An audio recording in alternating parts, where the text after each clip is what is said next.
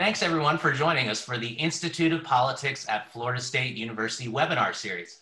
Today's webinar is part of our Celebrating Civility series that we're excited to bring to everyone here. And we really want to explore the 117th Congress with our webinar today. The Institute of Politics was established in 2020 through an act of the Florida legislature and through the Governor's Office of Florida. And we're so excited to bring people together to talk about civility in politics, civic engagement, and getting people closer to the government as well. So I'm very excited to turn the program over to our moderator, Dr. Michelle Whyman with the Political Science Department at FSU.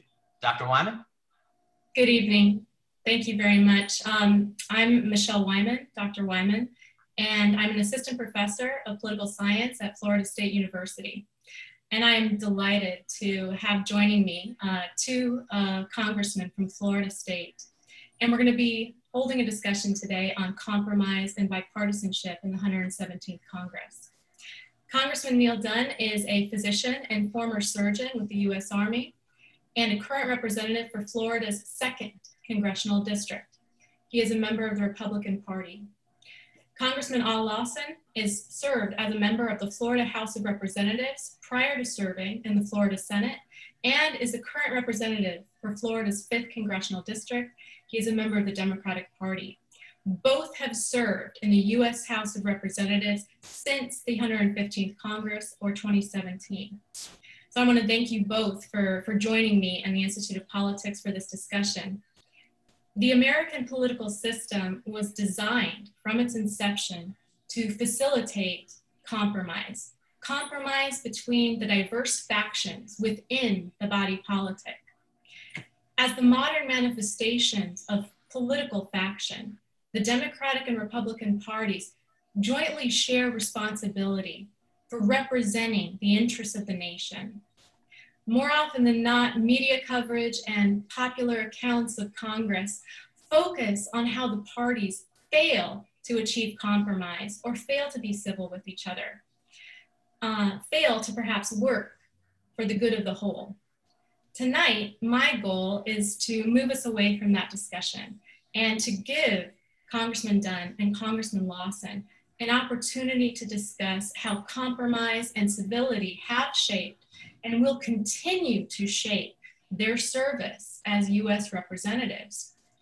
So tonight, I'd like to start with Congressman Lawson and ask, why is compromise important? Well, actually, first, is compromise important? And if so, why? Well, it's very important for the good of your constituents to make sure that when you debate it, everything is that you can come to a compromise. I was used to coming to it by serving in the Florida legislature for 28 years on the Republican House, Republican Senate, and Republican governors. And so we had 60 days to come together to really pass our budget and work between parties to bring everything to a halt. However, Congress was a lot different, in the 4 years that I've been there. Sometimes it's a little bit harder to get compromised, but many of us, if you have people like me that came to Congress, I'm used to it and been able to work with my colleagues on both sides. And so it was a lot easier for me in Congress to work on both sides of the aisle and know oftentimes you're not going to agree, but we are not disagreeable. And so that's the reason why it's very important is because, we own taxpayers' dollars and we want to do the best that we can for our constituents. Thank you. Congressman Dunn, please. Is compromise in Congress important? And if so, why? Well, let me start by saying thank you, Dr. Whyman, for putting this together. And also a big hello to my old friend and my former state senator, Al Lawson. Al, it's good to see you. And we've actually spent a lot of time together over the last 15, 18 years. So we are old compadres at this. Let me start by saying everyone who gets any significant legislation passed understands the value of compromise. The parties are not monolithic ideological entities. Even with a lopsided majority, you're going to lose your ability to control your legislation from your own party's extremists if you can't compromise on both sides. So In a Congress as narrowly divided as ours is, and a Senate that's even closer, I think compromise is likely to become a very valuable asset in the near future. With regard to civility, Congressman Dunn, is civility important? So that was great. I really like the fact that you focus on this. I think civility is the only thing that underpins civilization. People can only tolerate the lack of civility for so long. Without it, we become just primitive warring tribes. And the only alternatives to us then become the abject surrender of your rights or real war. And I've seen war up close. Civility is important. Thank you, thank you. Same question, please, Representative Lawson. With regard to civility, is it important in Congress? It's very important, you know, and that's one of the, I thought that was very good when you asked that particular question, because you want members to really get along with each other and to have the freedom to express themselves and not compromise their position on certain issues. So civility brings you closer together so that you can show to the public and to everyone else that you have the ability to get along with each other. Absolutely. Both of you actually have a track record, an established track record of working together or at least voting together in the 115th and the 116th Congresses. You voted together 37% of the time in the 115th Congress and 31% of the time in the 116th Congress. Please, Representative Lawson, would you tell us a little bit about some of your past either collaborations or attempts at collaborations, especially those that may not be obvious to the general public or may not get media attention? Well, some of them that don't get a lot of media attention, when I look at Hurricane Michael and how it destroyed the Army base, Air Force base down in Panama City, that was very important to me, even though I know that it was in Congressman Dunn area, because I had represented Panama City, you know, for over 10 years. And so I've been to the base so many times, and we really was concerned about what happened in those coastal areas, not only in Panama City area, but down in St. Joe area, Mexico Beach, and all up and down that coast in Franklin, in Liberty County, Taylor County, places like that, because those are the areas that was extremely important to the people I know, and I've always known many people in those particular areas. So when Congressman Dunn said, you know, we're gonna have a meeting down here to see if we can get funding restored to the bases and, you know, redo a lot of the facility stuff down there. It was my interest also. It might not have been the interest of some people in Tallahassee, but, you know, a lot of people still work there. And so I wanted to make sure that I do everything that I possibly could. So we brought the appropriation person down there and did visits and so forth. And that was just one example. Other example is we're always concerned about educational funding. You know, how it's going to affect the university? What is FSU going to get? What is the branch campus in Panama City going to get? Because I was a part of creating that branch campus with, at that time, Senator Dempsey Barron, you know, to make sure some students could get their degree without having to come to campus. So as a result, as we work together, we want to make sure on those funding, and we want to make sure too during these hard economic times that both of us served on agriculture. And so to make sure that we got a lot of rural areas, and we know that people have been hurt by this pandemic. So as a result, you know, we work to make sure that we have benefits, food assistance for high school, elementary school, and for people who are in need. And so that really brings us together. I think one of the telling factors here, you know, I was friends with Congressman Dunn long before he got to be a senator. I was really, Congress, I mean, I was shocked when both of us came in at the same time, you know. Right. It's a little bit different because I've known him for a long time. I had the opportunity to work with him. Congressman Dunn, if you would be willing to also talk a little bit about collaborations or past attempts at collaboration that you remember with Congressman Lawson, especially, again, those that might be under the public's radar? Sure, absolutely. So it's great to listen to Congressman Lawson, talk about the time after the hurricane, because that was a really, really difficult time, and he was immensely helpful to us down here, and he brought up those special poignant moments, where the committee chairman of military construction appropriations, a Democrat, and he helped bring her very much down to see the destruction, and we got a huge win on Tyndall, and I want to give I call him Senator Lawson because he was my senator, but now Congressman Lawson, and he did have a head start on me getting to Congress, but I caught up with you there, Al. But, we worked very closely, both the 115th and 16th Congresses, on the Agriculture Committee, that one committee that we sit on together. And, that was a really special time. 115th Congress was when we did the Farm Bill, which is a once every 5-year bill, huge bill, very difficult to pass. It's much more difficult than the average appropriations or NDAA or something. So that was, it's like tax reform to get a farm bill through. And we both worked together on a lot of things in Florida. Specifically, what came to my mind was the seasonal crops. The Florida farmers, grow a lot of seasonal crops, and we compete with Mexico, Central America on that. And we continue to work on that as a program, because we haven't got everything we want yet, but we've been making headway. And that's a very close relationship between our offices. We also worked together after the hurricane for the foresters, and actually it designed and implemented a program that's never been done for disaster relief before, the block grant program for the forest. And that was a huge win for our foresters, really allowed them to weather that storm. And now we have other areas whose forests have been damaged, Louisiana and Sally, and of course the wildfires in California. A lot of foresters got wiped out, and they're copying our work, and it really was our work for the foresters. So I think we've got a lot of good examples, and they don't get the kind of press that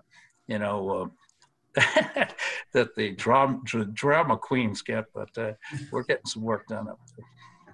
I have a very difficult time convincing my students that members of Congress from opposing political parties do actually work together on substantial and important legislation, right, for the good of their constituencies and for the good of the nation as a whole. It's a hard sell given the current political and media coverage that the representatives and senators get.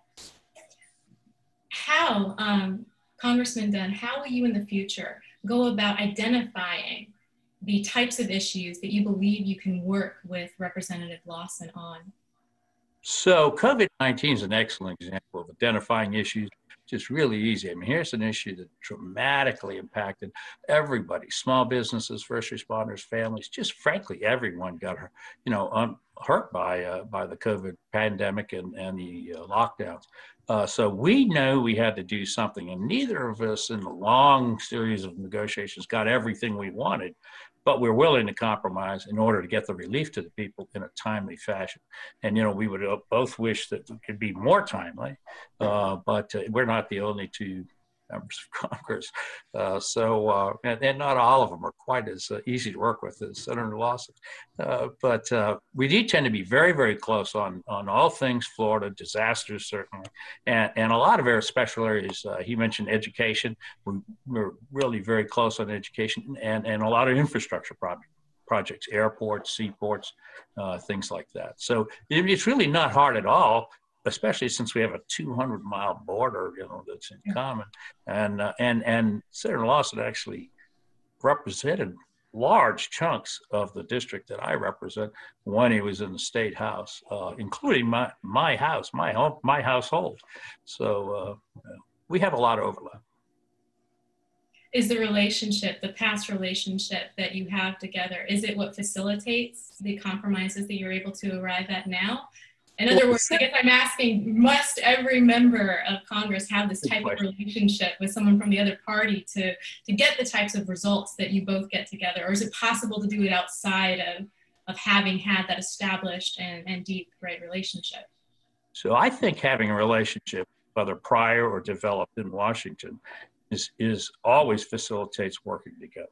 And some of your questions we're about to get to. Well, I'm a firm believer in that. Now we just happen to have a very, and it's coincidental, but we had known each other for a long time. I was a supporter of his, and when he was in the state senate, and it doesn't hurt to know him. I had him on I had his cell phone on my cell phone before we got to Washington. So. Undoubtedly a good first step. So how does Congressman Lawson, how does constituency service factor into your strategy for helping constituents? That's a very good question. I tell my staff is that the most important thing to me is how they handle constituent services. Because I think constituent service is the one that keep us in Congress. The reason why it's important to me is during my days at FSU as a coach, my father became disabled, and he was really disabled from World War II. And for years and years, they were trying to get information. And I say this, I want you to clearly understand it. And it was just always, the family would always run into a brick wall. But during that time, Congressman Don Fuquay, we went to see him. Yeah. And Don Fuquay went back because my father's records were destroyed in a fire in St. Petersburg. And I'm sure Congressman Dunn remember hearing about that. Don Fuquay was able to trace all that stuff back all the way to Germany. And to get where my father could get medical benefits and stuff that he really needed. And so from that, I always told my staff, I said, if you want to lose your job, I said, people, you got to provide constituent service. If I hear that you all are not doing constituent service because we're going all the time, that's the way you can lose your job. So my office always worked closely with Congressman Dunn's office. And a lot of times we don't look where the lines separate. I mean, if somebody called, we can do it. We just do the work. Some people say, well, he's on the other side or she is on the other side. But we don't do that. I mean, if the person called and said, I live out in Golden Eagle. He said, what's your problem? And then we said, okay, we'll take care of it. And that's where my staff would train all up and down this line in these rural counties. We don't stop and say, well, I don't know whether you are in the right place or not. We just say, tell me your problem, give us the information, we'll work together. And my staff usually would call Congressman Dunn's staff and say, we got this problem, we're gonna help you with this. And they call and say, we're gonna help you with that.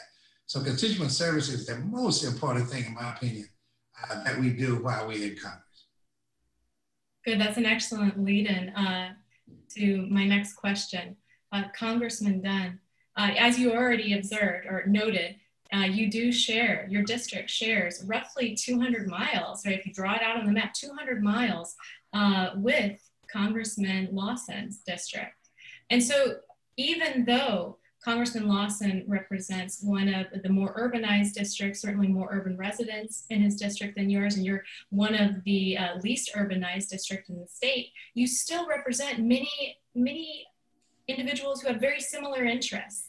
And I want to know, how do you go about representing those individuals that have interests and ideas about policy that may be different than yours? Perhaps they voted for the other political party, right, in the last election, but how do you nonetheless go about trying to represent their interests? So I actually, let me start by saying I think our districts actually have a little more in common than they might appear to have on the front end. We do share a 200-mile border, and we have the same problem that there are parts of each of our districts that are rural and parts that are urban, and they tend to have some ideological separation. But we both have enough of each of those that we have to balance our, the groups of people in both areas. Further, there's no inherent competition of interest between the two groups in my district, and I suspect also in Al's, that except along party ideological lines, they do not compete for business or real estate or anything like that. So I find it relatively easy to work with the two groups. They can have their different ideas. And, you know, when there are constituents that do disagree with each other and with me and with policies. But, you know, we collect every single phone call, letter, email, and from a variety of constituents. And we hear from a lot of them on our large teletown halls. And we treat all our constituents with the same respect and try to find the best way to address their concerns without alienating the rest of the district. And I feel like I could work with anyone who's civil, going back to your original question. I think Al said something great about how often the single district we cooperate with the most is not another Republican district, and I have Republicans bordering me in other sides of the district. It's Al's, and the reason is a close relationship with the staffs on constituent services. There really is. It's very hard to know sometimes whether you live in his district or work in his district or live and work in mine, or both. You know, they have an interest in both of us. So we really do work very, very closely together with people. And I would say the constituent services, by the way, I agree with what he said. It's number one. You know, if you can't take care of the personal needs of individuals in your district, how can you convince them that you care about the future of their children, their grandchildren?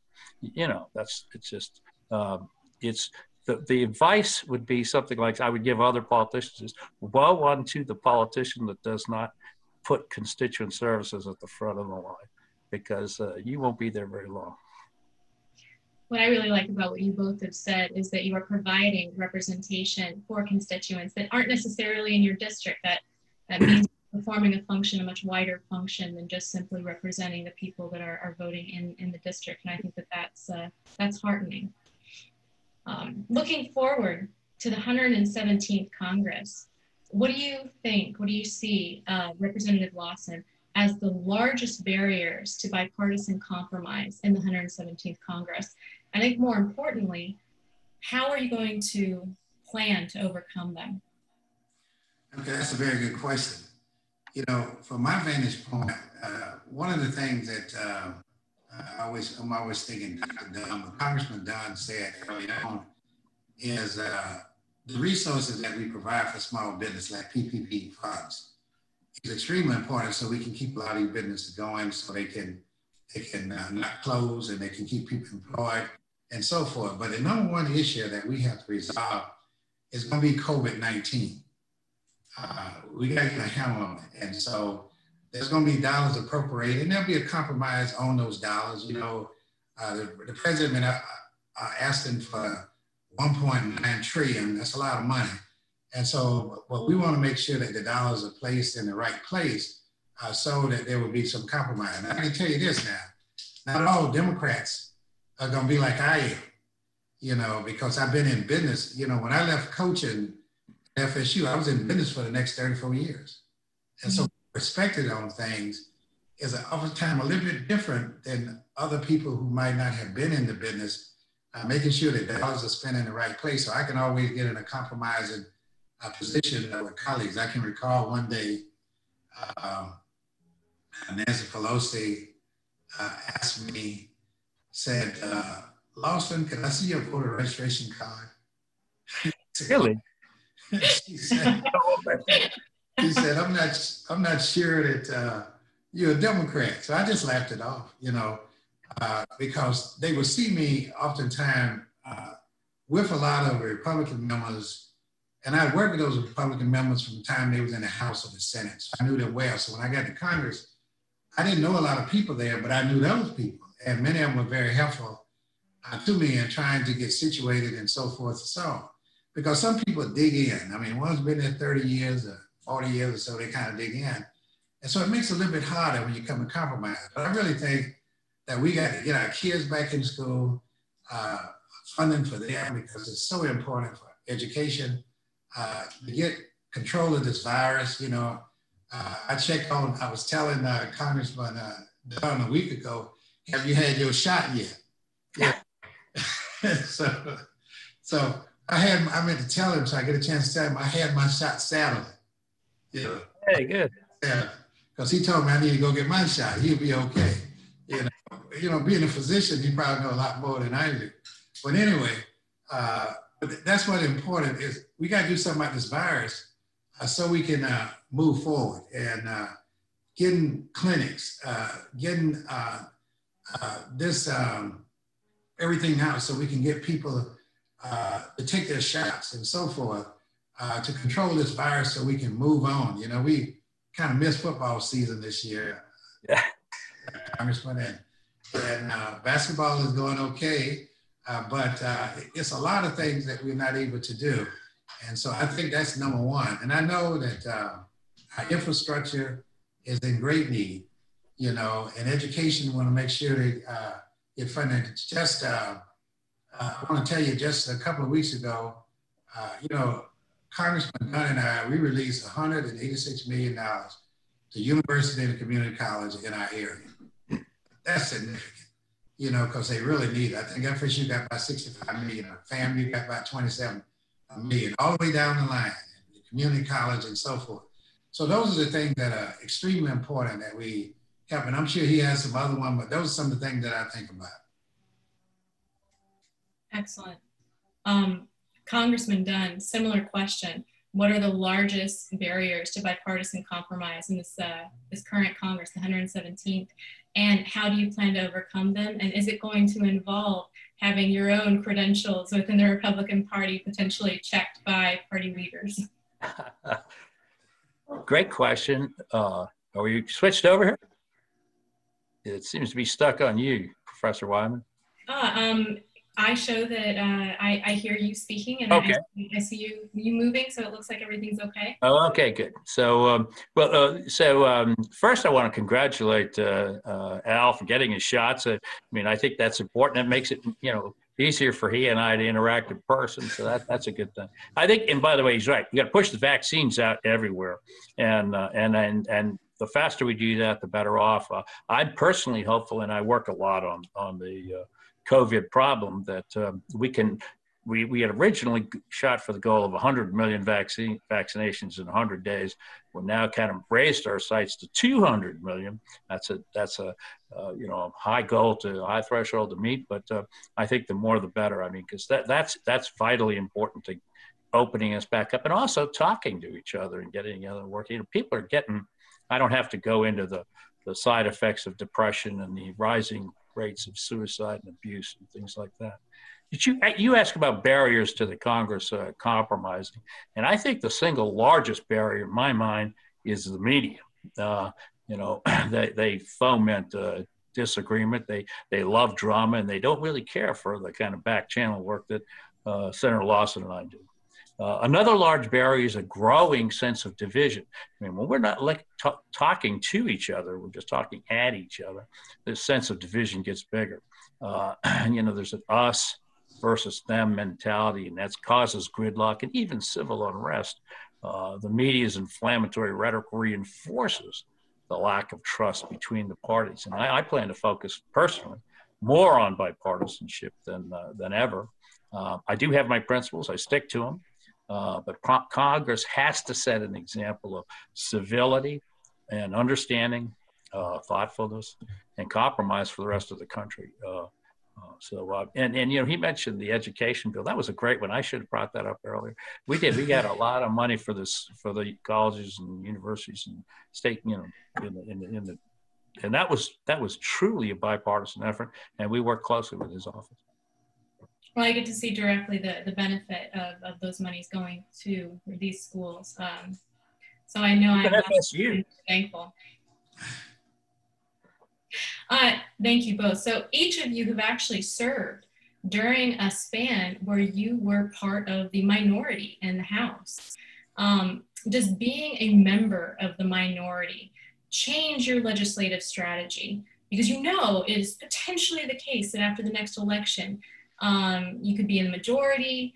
So does it actually, excuse me, so does being a member of the minority change your legislative strategy? You're not in the majority right now, you're in the minority. How do you actually get things done?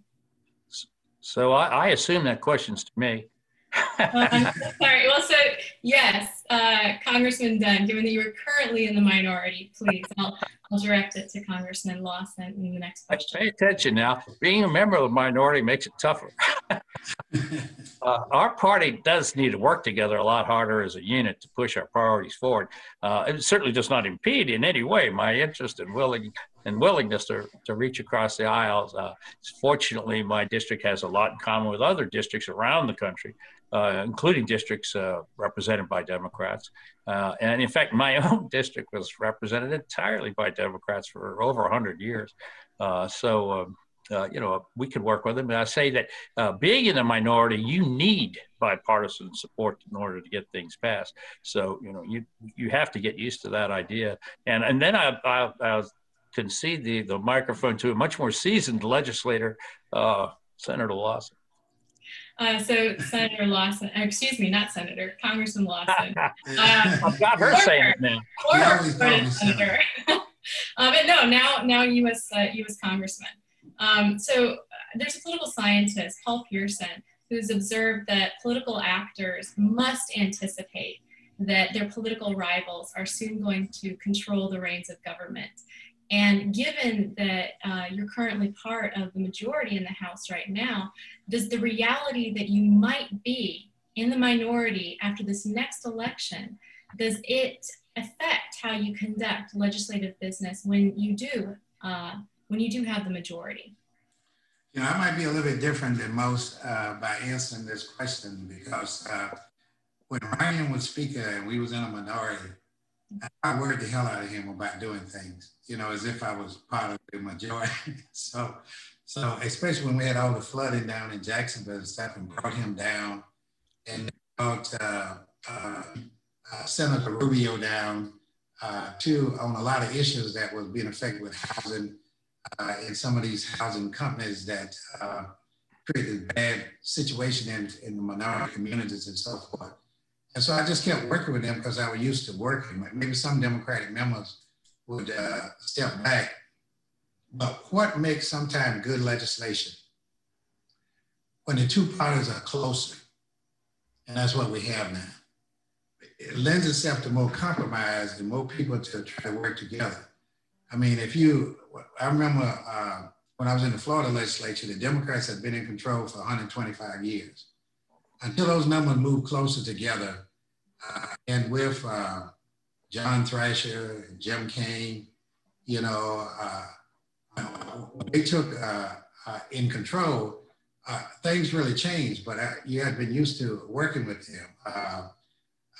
When I was on the selection committee for the president, where John Thrasher came in, a lot of faculty members, especially in music and English department and stuff, they were really concerned because they want an academician.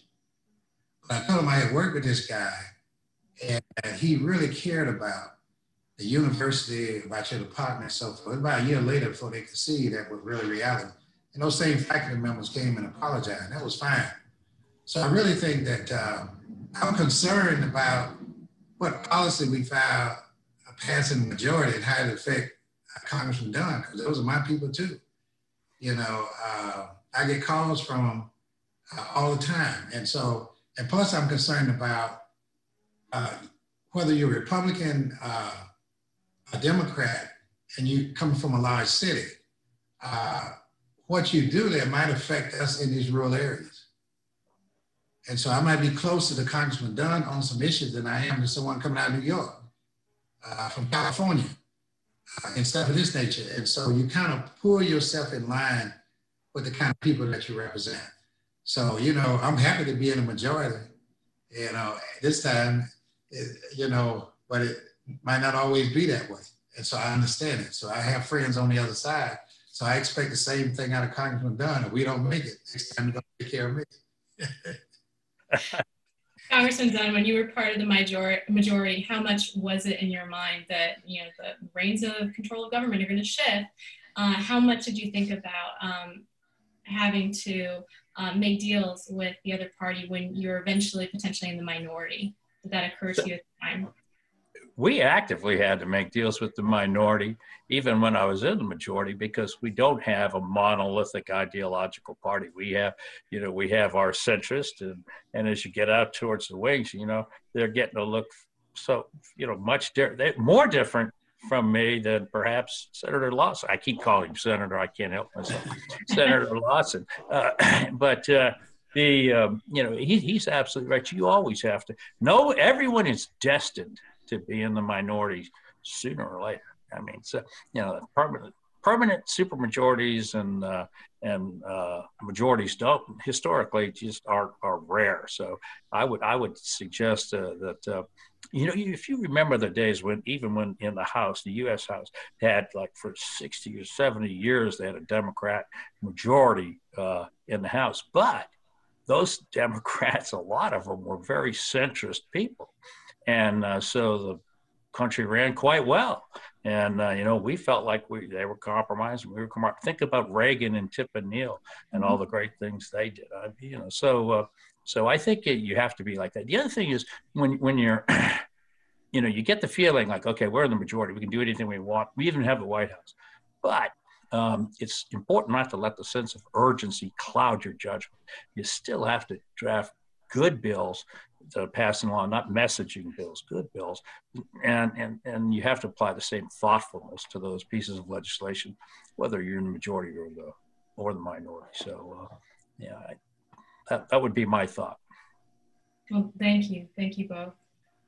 So you were talking about how Democrats actually had majorities in the House of Representatives for an unbroken span of around 60 years. So I want to talk a little bit about how Congress has evolved over time beyond just who has been in control of either the House, the Senate, or even the executive.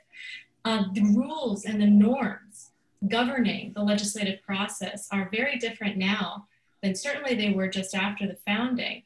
And different than even the rules and norms governing the legislative process 20 years ago.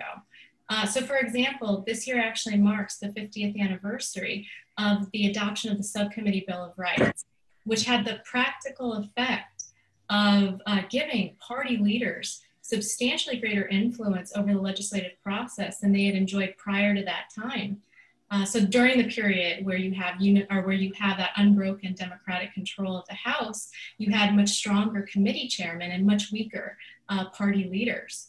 So there's this constant evolution of these rules and norms in your chamber. And I want to know from you first, Congressman Lawson, which features of the current Congress, which institutional rules and norms are working well? And which features are you most disappointed with in the current Congress? Well, I think the rules that works well when you're in a minority, more than anything else after some, is the vote to reconsider, the vote to reconsider, recommend. It gives you opportunity to bring that bill back for the possibility of amendment, to be debated before you vote it on to make it permanent. I think that is very good. It gives everybody the opportunity. Now, sometimes members don't really like it because they want to just vote and go, but it gives the minority the opportunity to exercise their authority and create a lot of debate with the possibility that there might be a compromise. In some cases, will be, because I've seen since I've been there, because of that particular rule, there have been some consideration to make some changes. We don't have it all right, and so I think if you had to ask the question, but a lot of things have changed and so forth, but that's one of the most important things I think I've seen that the minority has the opportunity to do, to recommit. So Congressman Dunn, same question. Which features of the current Congress are working well? And which features are you most disappointed with? So I'll say in defense of the current system, a team needs leaders. And the members need assigned roles, but that does not preclude the members from advocating outside their assigned roles where they have special interest and expertise. They call it a Congress because we congregate and we learn from each other's opinions and perhaps change them from time to time. Having strong leadership can be a double-edged sword. It was very fun to me that you represented you mentioned referenced, the subcommittee Bill of Rights, which was a bit of history that's we're actually very involved in now. And that history is deep and it's complex. It's like playing 3D chess. So for the nth time, we had a bipartisan committee on the reorganization of the House in the 116th Congress. And my principal contribution was a proposal to change the session schedule in a way that would simultaneously increase member time in their home districts and time spent working in Washington in session together. Now, it does that by decreasing the travel days and allowing us thereby to lengthen the session working hours in what had been travel days. There's a lot of travel days, by the way. This would have the salutary benefit of causing all of us, Democrats and Republicans alike, to spend more time with each other face to face. You know, it's just harder to hate somebody up close in person. And another effect on that schedule is we spend more weekends in Washington, short weekends, but together in Washington, which would cause us to socialize together. It would also make us more available to our international community, our allies, for conferring. And Congress has largely forgotten its international duties outside of the members who sit on foreign affairs, commerce, and NATO. And, you know, if you don't do that, the mental muscles of international alliances and commerce, they atrophy. So I think it would be, you know, a good thing. And by the way, we've had a lot of conversations with former congressmen historically who recall when that was the norm. And those conversations reinforce my belief. There's a professor at University of Texas, Sean Theriault, who has done research on the lack of socialization amongst members of Congress, particularly members of the opposite, you know, two political parties. They're not getting together. Even in your party. Even within party. Yeah. Well, so that's very interesting that you particularly have this proposal. One of the projects that I make students do in my class on Congress and the presidency is they have to propose their own institutional reform, justify it, argue for it, and, you know, tell us what the long-term benefits are going to be. So I'll be delighted to have them see an example in the proposal that you just articulated. Be happy to share it. Wonderful. So I want to move on with Congressman Lawson. So John Dingell, who's the longest serving member of the House of Representatives, has this really cheeky line. When he was discussing the importance of the rules, that is the rules of Congress, the rules of the House, he said, if I let you write the substance and you let me write the procedure, I'll screw you every time. How do congressional rules and procedures either impede or encourage compromise? I know you already mentioned the motion to recommit or the motion to recommit with instructions, but outside of that, potentially, how do congressional rules and procedures either impede or encourage compromise? Well, you know, what really happens is the encourage of compromise would really be not so much of the rules, but it will be more of when these numbers are closer together. You know, when we're going through the committee process and so forth, it's very seldom, and it might be Congressman Dunn might have, but we haven't needed to compromise that much in committee, you know, the way the vote go down. But when you get to the floor, you know, on a debate, that's a time when the rules really come in, because you have people who are expert in those areas. And because they're expert in those areas, depending on who is in charge, they can advise the leader of things that the leader can do and what they can't do, what not to accept, you know. And so that is a little bit more, it might be incomprehensible the way I'm explaining it, but it's happened like that on the floor all the time, because the person presiding gets the information from people who've been doing it for years and years about what you can do and what you can't do. I myself would never learn all of those rules and procedures, you know, and so that's when it really makes a difference. And they're right. If you really know the rules, you can get a lot of stuff done.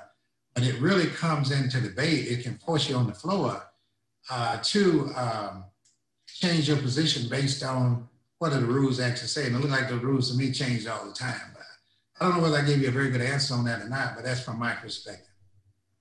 No, I appreciate it. And I can, we have a much wider audience that's watching this, but certainly within my classes, I can help explain what you're talking about by telling the students a little bit more about the House parliamentarian, about the rules. Congressman Dunn, same question. How do the congressional rules and processes either impede or encourage compromise? Well, I'd like to start by associating myself. That's what we say on the floor. I associate myself with the gentleman's comments about let's don't monkey with the rules too much, because if you keep changing the rules, it looks a little bit like a fixed game. So I appreciate that comment. I would say, so on the plus side of the rule, what encourages people? Well, we do have a rule that, or several rules actually, that allow for expedited consideration of bills that have vast, very wide bipartisan support. Congress can suspend the rules, pass a bill with 2/3 majority, and that means you don't have to listen to amendments, you don't have to have opportunities for debate. Speeds it up. You can pass a bill. But if you don't have this kind of consensus, you probably take 4 or more hours, could be 4 hours, 4 days, 4 weeks to pass a bill. So that certainly smooths the process in Congress, and also allows for bills that have unanimous support, and some do, naming post offices and certain things. But there's actually a lot of things that have unanimous support. It'd be surprising. In fact, I'd like to see one of your students do a report on how many UC bills we pass, because I bet it's a high percentage. But you can pass a unanimous consent bill just without a vote at all, just one representative from each party. So that's good. Now, on the negative side, the rules make it possible for a single member to gum up everything. So one single member can offer a motion to adjourn, which requires everybody to get out of their office, come back, and just to vote to keep us in session. Also, a single member can object to unanimous consent requests, even hold up urgent pieces of legislation. And I'm not going to call out any specific one that came from my office, but it happened. And Al knows what I'm talking about. It was the disaster relief bill got held up for weeks because of a single member, a couple of single members actually, that objected to a unanimous consent bill that had broad bipartisan support in both houses. So I think that's a bit of rulemaking we could work on. If you could make, Congressman Lawson, if you could make one change to the House rules, I know you talked about the importance of stability in the rules, both of you have, but if you could make one change that would better facilitate compromise between Democrats and Republicans, what might it be? Well, I think, and I don't think that I could accomplish very much with it, but I really think it's similar to something that Congressman Dunn said earlier about the schedule. Oftentimes, where we're in town for one vote and maybe there for the rest of the week, where you could be out doing constituent service. But a lot of that is done by the majority leaders, that they really have to come to some kind of compromise as far as the members are concerned, because we spend probably more time away from the district than we should, and it gives you the opportunity to spend more time with the people that you represent, and so some people say, well, that's why you got staff, staff would do it, but people in rural areas, they really want to see you. I think the only thing I would change is sometimes there's not enough time for the debate.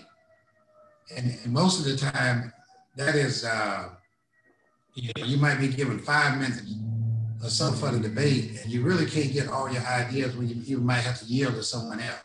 So I think it needs to be more time for debate on a legitimate issue before you pass it. So I would say that I would really want the rules to give the people more time on the debate before sometimes they call it their vote.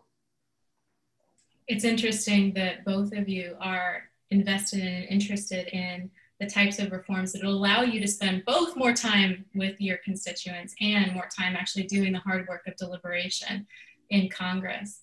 It seems a tall order, and it's one that I hope Congress finds a way to fulfill. So I want to move on now to actually some questions that students submitted. I think that one, I'm excited to have you hear directly from our students, at least in the questions. And two, I think it might be fun for you to answer questions from students rather than from a professor. So Congressman Dunn, one of my students contends that Democrats and Republicans have such starkly opposed visions for the future of this nation.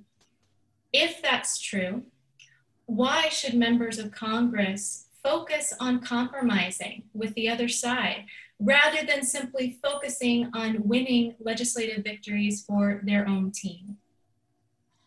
So that's a great question. First off, let me say that I think that what appears to be starkly opposed opinions on each side, if you look at the two parties, you would find that the centers of each party are actually not so starkly opposed. And as you get farther out on the spectrum, you find that a disconnect that is very apparent in the news cycle, but really less apparent if you have to actually cloister with your own party and reach an agreement about something.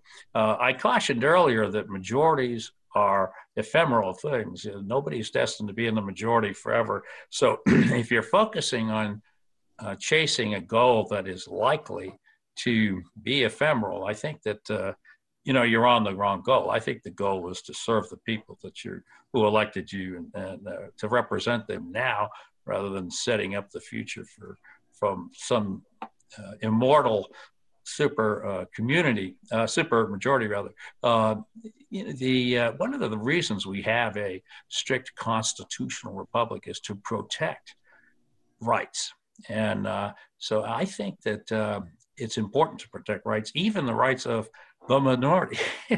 and I've been in the majority and worked to do that. So I think that's important. I know the media focuses on the hotheads in each wing. The poor working stiffs like Senator Lawson and me, we don't get the same level of attention on the media. They focus on the anger and the discord, not the civility and the compromise. So thank you for doing this. It makes so much. Your job becomes much more important against that backdrop. Congressman Lawson, it's the same question, right? You have students that are paying attention to how the media portrays your political parties, right? They're paying attention to the most extreme voices, and students that are leaving with the impression that there are only these two starkly opposed views and that there is no center that will hold. So why should you focus on compromising with the other party rather than simply winning a legislative victory for your own team? What would you tell that student? Well, one of the things I hope that you all can articulate to the students is that the media oftentimes drives, their thought process on compromise and so forth. Oftentimes it's their opinion. It's not the opinion of the leadership and how parties can actually come together. And I think more so than anything else, I hope students can understand that when they look at the media, they say, what is going to happen today? Well, we don't think it's going to be a compromise because X, Y, and Z and so forth. I think that one of the things that we live by, in Congress, regardless of what you see on the media, is the ability for the leaders, our chosen leaders, to compromise and to bring all us together. And you'd be surprised what our leaders, either they're the minority party or the majority party, when they meet in their delegations, how they talk about what we can best get out of this. Where can we go? That's not all members are going to agree with it, because you're going to have members say, well, I don't want to compromise. I don't want to do this. But we got to get something done.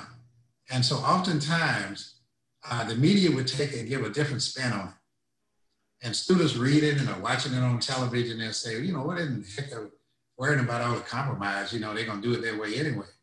But they just need to know that a lot of thought, a lot of meetings, and everything has been put into it. It's just not like, we say we're going to adjourn, and the majority leader will say, I got to go meet with the minority leader, and we got to talk about all this before we go out. They don't see that. The only thing they see is when they get to the floor, there might be a little debate and stuff like that, and so we're going to go in this direction. You might see majority of Democrats vote against it, maybe 10 or 12 Republicans vote with it, or the majority of Republicans vote with it, and a couple of Democrats vote against it. But that's the position of compromise, and you can still maintain your values, but we might know that this issue is going to pass, because there's been a lot of discussion. But Congressman Dunn might say, well, Al, I can't really vote for it, but I know where you're coming from, and I understand it. Now, he might get hammered by constituents, but, that's what we have to take, that's why we make the big dollars, so to speak, we get hammered, stuff like that. But that's the way it goes. But the students need to know that it's a lot of discussion and everything really goes into it. It's just not like, oh, well, we're going to get them today. We got more votes than they got on the floor. It really doesn't happen that way. I think they'll be delighted to hear that the going intention is not we're going to get them today.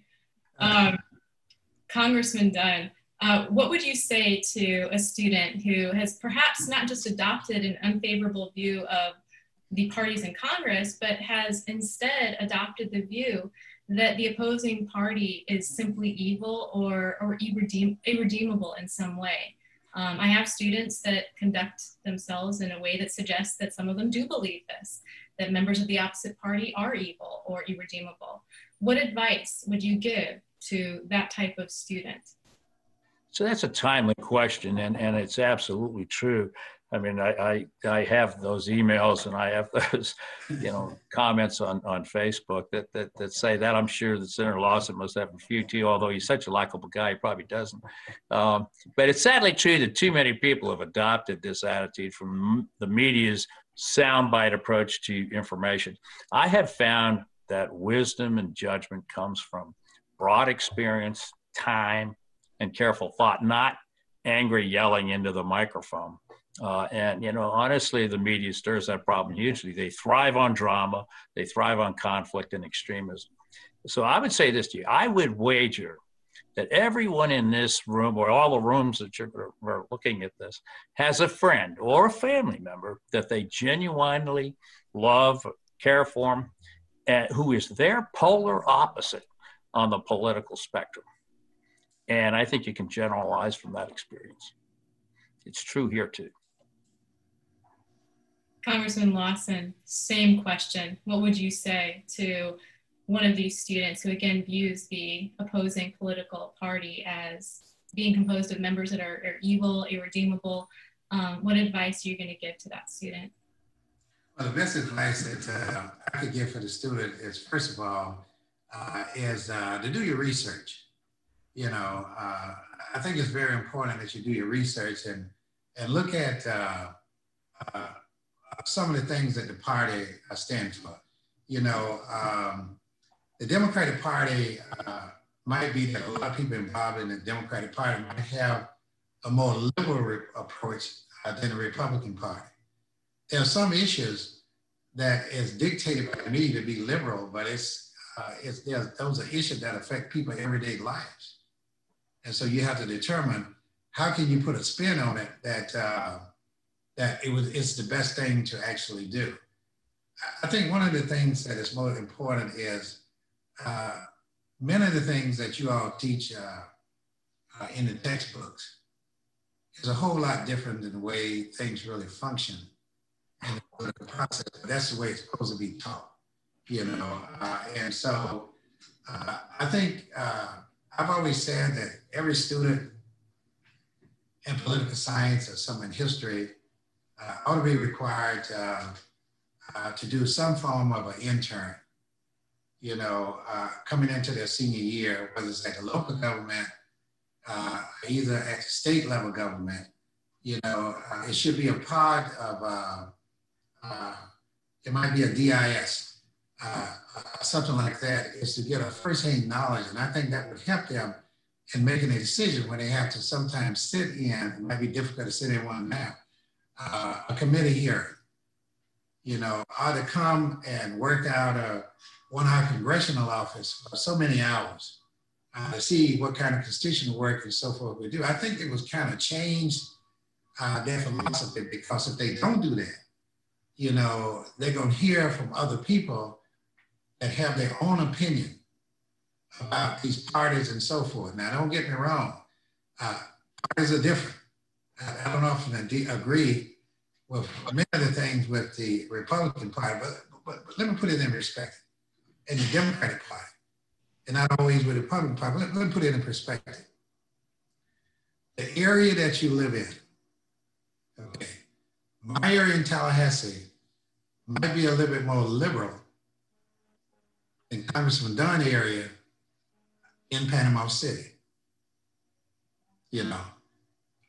But in order sometime a person to get elected, you want to get elected, you have to look at what is the atmosphere in those areas. And if I'm a Democrat, will I be able to get elected here? If I'm a Republican, would I be able to get elected? You know, and some people ask me sometimes, how do you get elected in all those rural areas, you know, where there was no hardly African Americans there? But one thing I learned in government class is that you always cater towards the people values and not towards your values. You know, if you're a fisherman down in Franklin County, it's a whole lot different than being in Tallahassee. You know, but you got to understand their plight and what they're concerned about. And so that is extremely important.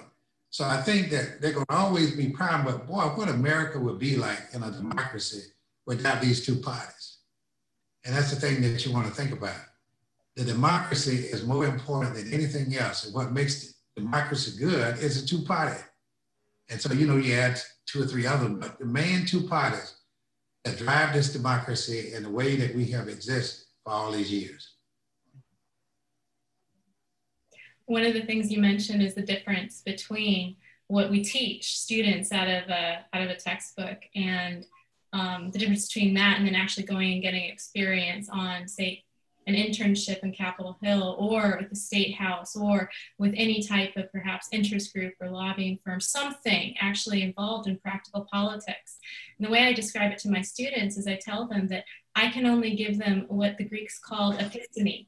I can only give them the theoretical knowledge of the thing. If they want what the Greeks called techne, which is the technical knowledge, the know-how, the practical way to actually do things, so you get things done, then they have to go out and have the experience themselves. And if they can't get that, then I would encourage them to watch discussions like this, where you actually have representatives, congressmen talking about their day-to-day job, rather than just hearing a professor without the actual technique talk about it in theory only. So I really appreciate that, because I think it's something that students desperately need. They desperately need to balance both episteme and technique. Speaking of the students and getting practical experience, what advice, Congressman Lawson, would you give to a student who is aspiring to one day run for political office? I'll tell them, first of all, to get involved in student government activities, because, you know, the students, I always tell them when I was at university, they control a lot of money, the student senate, you know, and they need to see how their money is being spent.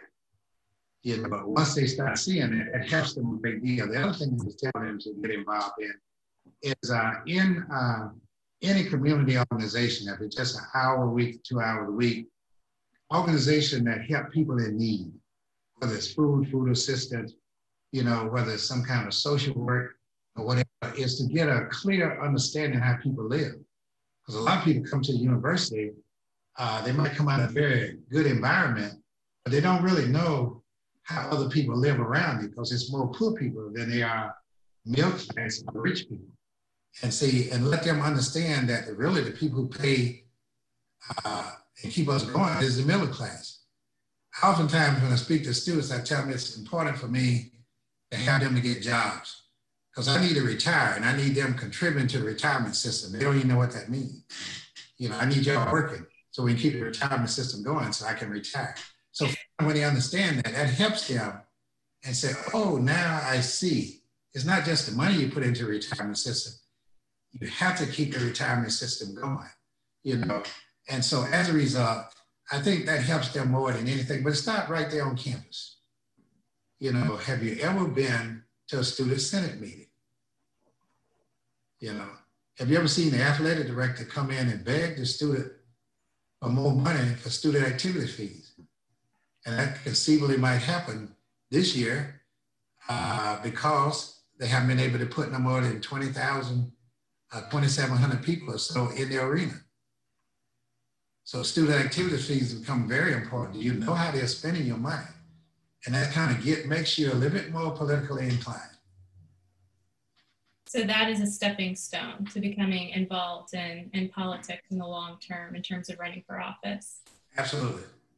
Congressman Dunn, what advice would you give to an a student aspiring to one day run for public office? Well, once again, I'm going to associate myself with the gentleman, Senator Lawson's comments, and I won't repeat them. I think that, you know, participating in student government and charitable organizations and actually seeing how the money comes and goes is vitally important to know where they spend it. But I would never discourage them.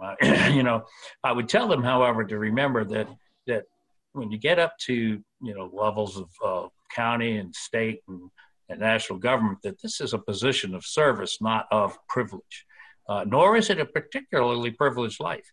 You know, your private life becomes non-existent, and any part of your personal history is fair game, no matter how remote. So I tell them they need to behave really well and watch those selfies. You know, your family too gets dragged into the mud. You know, we're privileged to work and meet truly amazing people, heroic people who've done amazing things. And it's very, very rewarding. It is not, however, particularly remunerative. So you do want to make sure that they're doing it for the right reasons. Tell them, you know, look yourself in the mirror. Are you doing this for the right reason? Because it is a huge investment. If you're going to do it right, it's a huge investment of your time and your resources and probably your whole families. So I would, you know, it is rewarding. I've really never had a job I enjoyed more, and I had some great jobs as a physician. Every day you get positive reinforcement from your patients. But you know, this job, I kind of feel like a doctor to a larger entity, and I actually sit on the healthcare committee, so I get a chance to play doctor in my day job still. So. But thanks. It's been a real pleasure to work with Senator Lawson. I will say that. Well, I just want to thank you both for joining me for this discussion. It has served to give me a little bit more hope in terms of my expectations for compromise between the parties in the 117th Congress. And I think much more importantly, for any of the students that are watching, I hope that it gives them a sense that they could one day, and should indeed aspire to be one day in your positions, serving in the way that you do. So I want to again thank you both for joining me for this discussion and for helping to end on a note of hope. Thank you, Professor Whyman. Thank you. Thank you too, Senator. Yeah, I'll see you soon.